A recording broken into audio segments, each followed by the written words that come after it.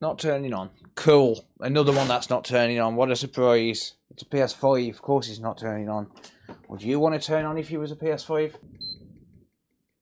Alright, okay. It's a constant beep every few seconds. Alright. And it's a 1200 series. Oh no. Oh no. I don't like working on these. I hate working on 1200 series.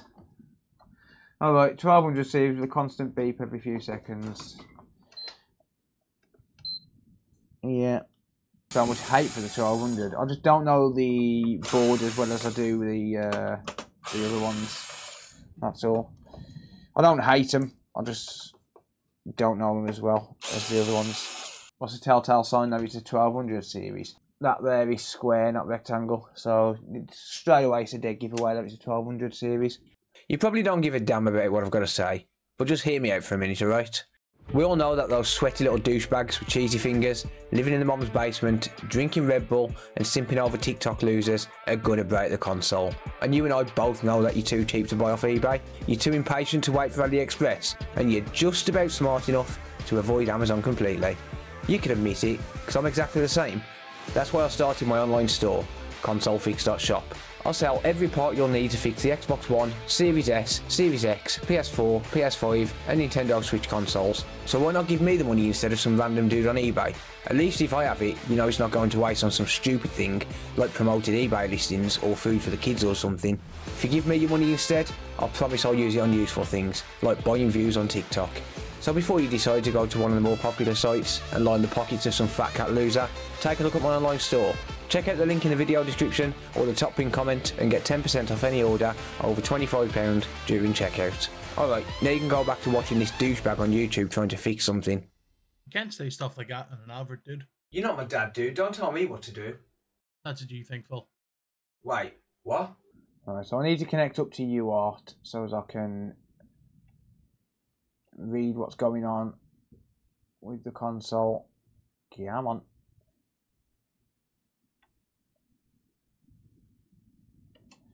So I'm going to solder a ground wire to that pin there. Oh God, that wire is getting a little bit messed up.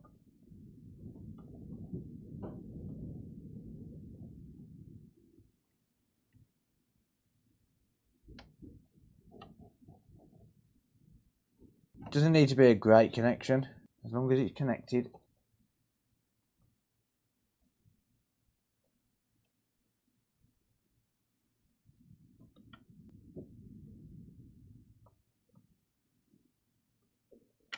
Right, one thing I've got to make sure of is that these wires don't touch any other pin. So I'm soldering them on an angle, just to make sure of that. Should be good there like that. Connect that up to my PC. There we go. And it looks like we don't have a connection. Huh. Have I soldered those wires backwards?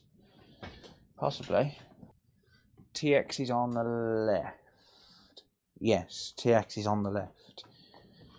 So TX... I didn't just fart, honestly. No, that's correct. It was correct first time. So why have we now not gotten any power now that I've connected up UART? Okay, now we've got power.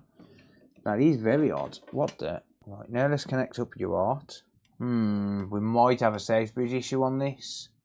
That's rather strange. As soon as I connect up the UART reader, we now no longer have power. That is very odd. So we're not going to be able to fault find this with UART.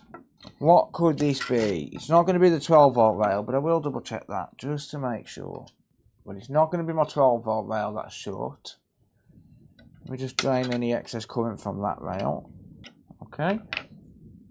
I will double check it, but it's not going to be my 12 volt. Very unlikely. Because we do get some signs of life.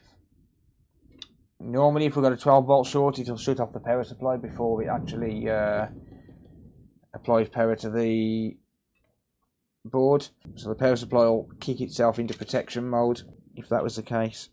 And yep, no short there. Expected. So no short on 12 volt. We've got some 5 volt rails down here.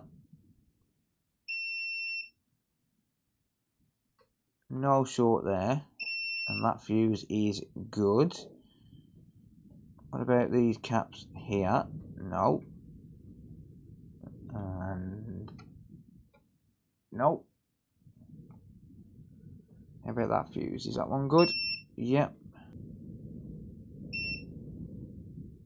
Okay.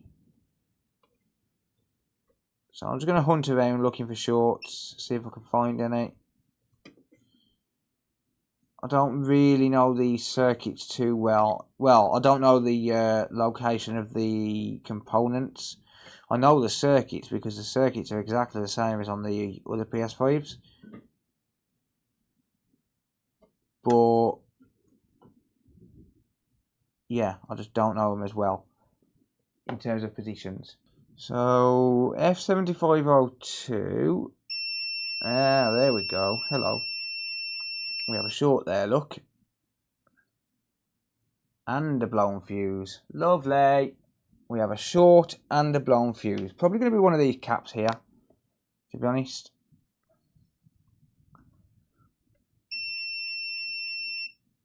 For F7502, this circuit here is exactly the same as on the original PS5s, which is, yeah, you guessed it. It's an SBB chip. Just there, look. See? Same circuit, just different layout, basically. But normally when this circuit fails, it's one of these 3 caps. Let's just inspect those closely.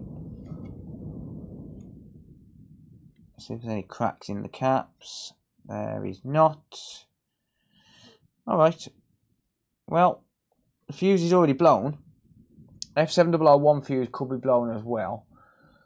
But I'm going to solder a wire, a bodge wire, and inject a volt into it just to find this short. And then we're going to be happy.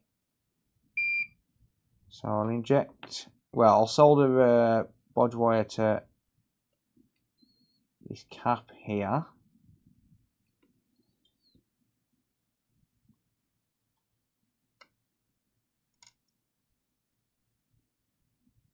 There's my bodge wire, lovely. And then I'm going to set my bench supply to 1 volt. 3 amps of current, lovely. Lovely, right. Single short, reveal yourself.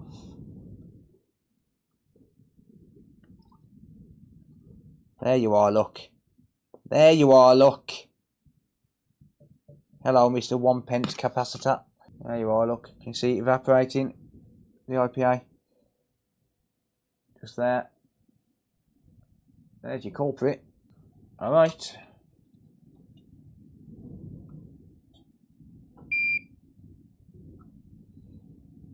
There's your culprit. Right there.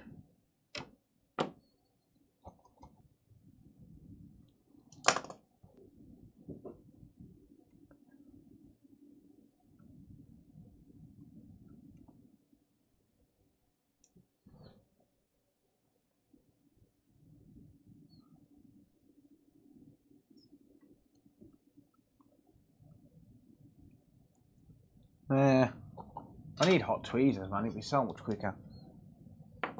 It's so much quicker with hot tweezers. I should really just invest in a pair, shouldn't I? Nah, where's the fun in that?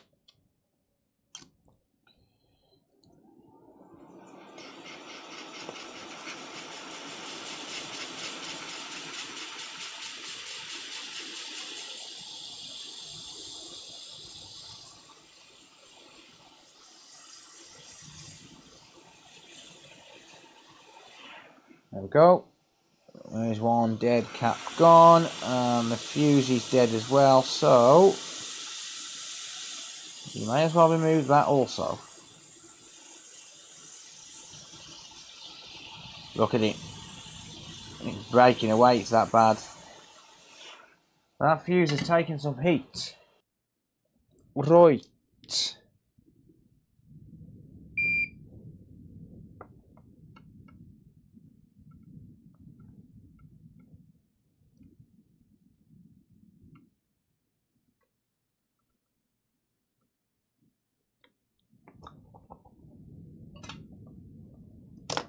I'll grab a donor board. I'll just grab these components that I need. Well, first of all, I need to test them. Make sure that they're good. No short.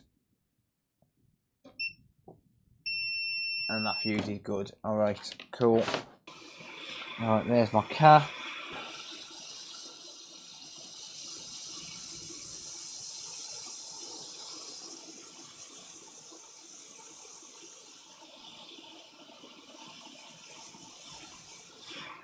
And there's my fuse.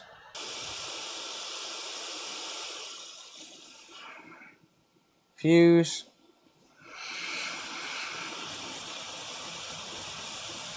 Cap.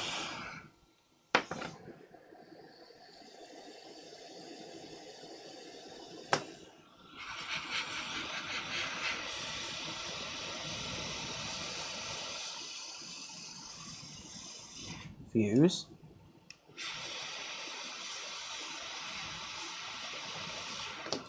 Cap. Boom. Alright.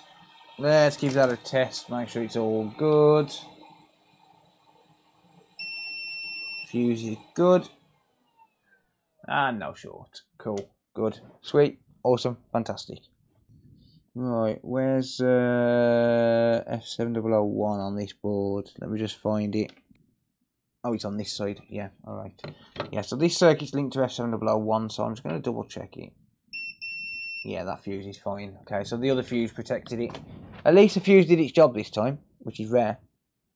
If you don't have a donor board, how would you find out what kind of cap and fuse you would need? So the fuses have got markings on them, and you just have to use a comparison chart to find out the right value. Caps, it wouldn't be too important to put the cap on, but you just have to try and make an educated guess based on what kind of circuit it is, which is why it's kind of important to at least know, you know, the basics of electronics, just to be able to try and make those educated guesses.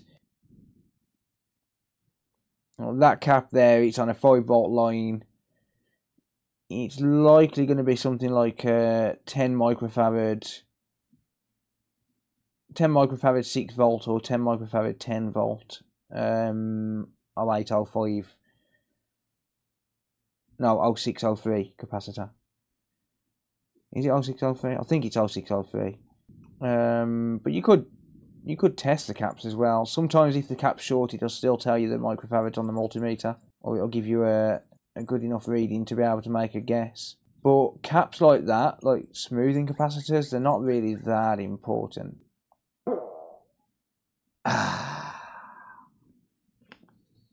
Oh, well done, mate. Listen, I don't care. I will fart on a stream. I could not give a toss. We all do it, and anyone who says they don't is a lying bastard. It was the wind. Yeah, it was the wind, literally. Moment of truth.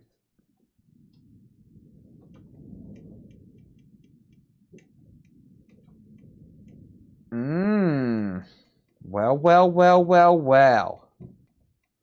Well, well, well, well, well. It doesn't live again, does it? Back to the drawing board, I guess. At the minute, isn't it?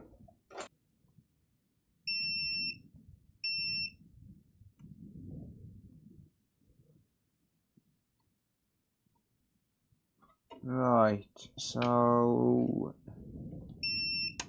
that fuse is good.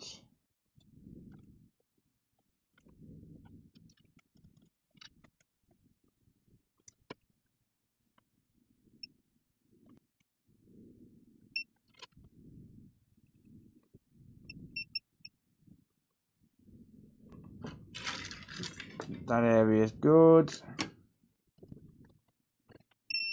That fuse is fine. That fuse is fine. And that one. Right. I wonder if it's taking out the chip on the other side. That's possible.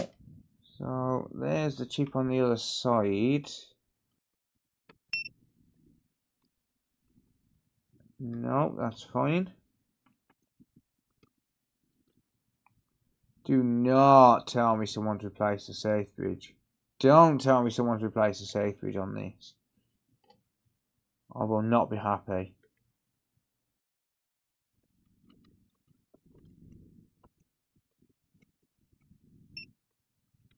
Yeah, I'm not sure what that is either, mate, to be honest. Oh, God. Right, well, that's giving a repair attempt fee. That's been replaced, isn't it? Don't think they're factory solder joints. For definite there's something around that safe bridge. Look at it. It's all over it.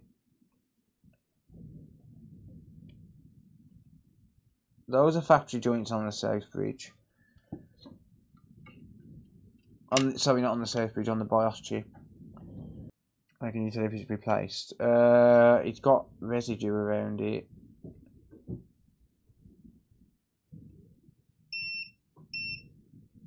I think that's meant to show up as short.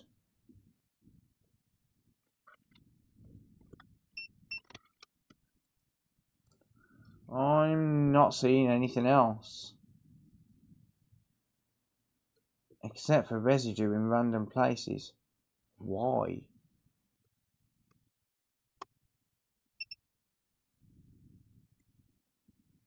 So, if the safe bridge has been replaced, I'm going to replace this with the BIOS chip from EDM020.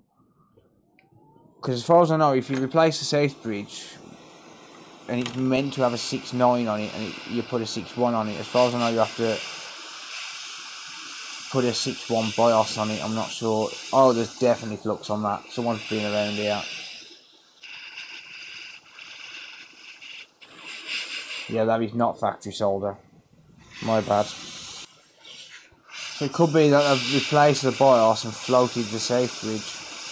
Maybe. Or it could be that they've replaced the safe bridge. But if they replaced the safe bridge, surely they would have been capable of finding that short, no?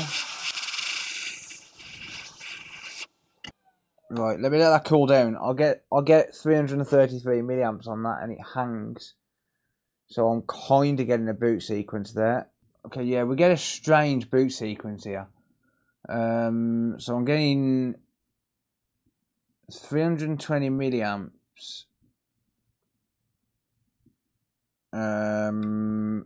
But it's like it's stepping up slowly. Like it's not going through the boot sequence like I would expect it to. So it'll get to like 50 milliamps, hang for a second, get to 100 milliamps, hang for a second, and I would expect it to climb up fairly quickly. But then it's hanging on like 300 milliamps, 330 milliamps ish. So 10 milliamps. Right, now it's cooled down. It's not booting. It's not going through the boot sequence now that it's cooled down. Yeah, 10 milliamps again.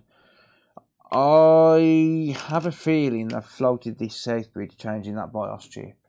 Maybe.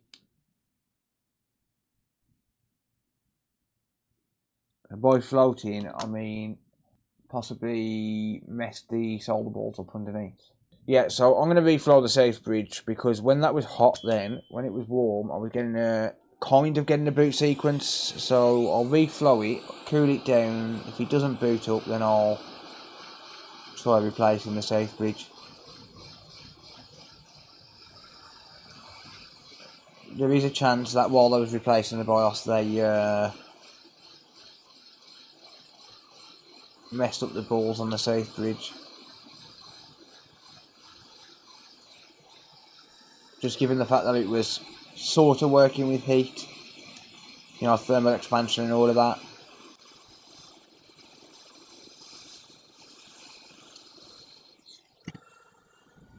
Fixed it till he broke it, yeah.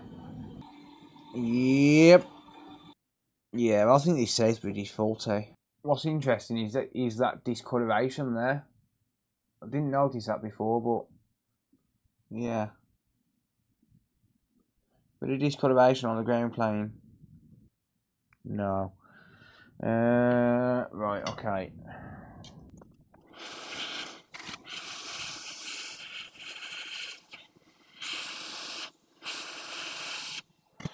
Just putting this original BIOS back on it.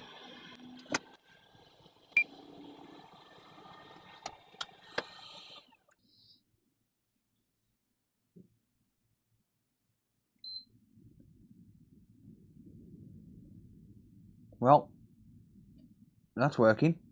Price to reboard a Southbridge chip. What, as in like just reboard one for you or supply one reboard? Because to be honest, I'd probably charge the same price as I actually charge to supply a like if you wanted me to reboard one, like I'd probably be charging like 30 quid, but I'll sell them for like 40, either 40 or 45. Is it still on the PS5? Because if it's on the PS5, it'd be like a normal job. But why does it need reboarding? That's the question. Wait, is that lung blood now? That would be treated like a normal job, really. If I didn't have to replace the chip, I'd just charge £60 labour for that. If I did have to replace the chip, I'd charge 100 because I'd have to supply the chip as well. That looks like it's a lung pulsing blood, unless it's stuck on an update screen. It's recognising as a PS5. Yeah. It's telling me that the M.2 has not been unplugged properly. Alright, yeah, it's working. Console bought as needing a new PSU. When stripped down to replace the seller had removed the Southbridge due to another fault. The chip is still here, so I'm unsure if any good. Right, okay. Yeah, so likelihood on that one, mate, to be honest, is it would probably need replacing because you don't know what kind of heat's been put into it. That'd be your issue, is you don't know what kind of heat's been put into it, so is it worth the chance for, you know, like an extra £40? What was the problem? Looks like someone floated the Southbridge. So customers are going to have to pay a little bit of extra labour on that. For the fact that this should have been fixed 20 minutes ago. And then 90 plus kilometres an hour. Yeah, about 60 miles an hour, yeah. Alright, let's give this a test.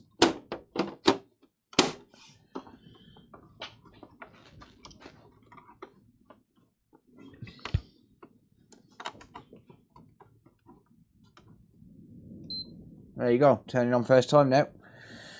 First time every time. I hate passcodes. Why not provide the passcode with the system? Jesus. Ghost of Tsushima. Is this the new FIFA? Is this the new FIFA? That's 2 consoles in a row I've just seen with Ghost of Tsushima on it. And both of them had no fucking power. Is this the new FIFA? Ah, well, this guy deserves it anyway. He's playing Hogwarts Legacy, look. Serves him right. Anyway.